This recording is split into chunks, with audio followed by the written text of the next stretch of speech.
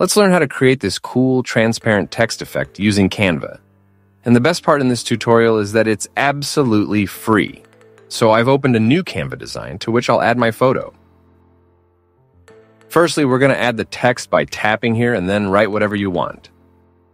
Since the photo I'm using has snow, I'll type winter as an example for this video. Then drag the text to make it a bit bigger. And I also recommend that you change the font to Anton or something similar. Just make sure it's a bold font for the best effect.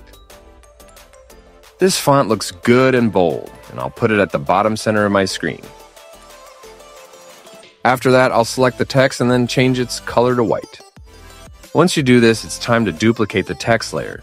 So select your text, then find this little duplicate option, and then add the second layer of the text over the first layer. Now, we have to tap on Effects, and then find this Hollow effect for your secondary text layer. And this will allow us to create that transparent effect. When you select the Halo effect, make sure to reduce this to around 5 or 10%. There is one more thing which we need to do, and this is the most important step, so follow me carefully.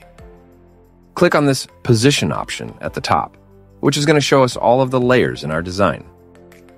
I'm going to click on my image layer, which should be the third layer from the top, and then duplicate this photo one time.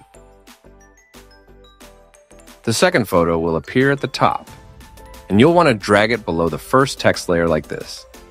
Now, if you're a Canva Pro user, then you'll want to tap on this BG Remover option, which will then remove the background in our photo, and then we'll be left with this cool, transparent text effect.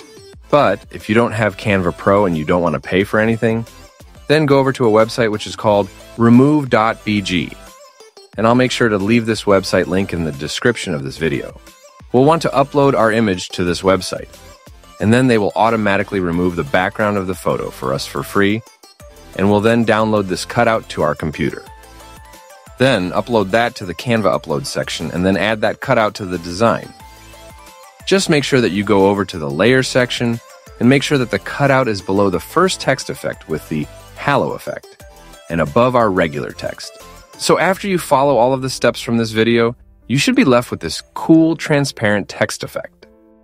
Check out my Canva playlist in the description of this video, and I will see you in the next one.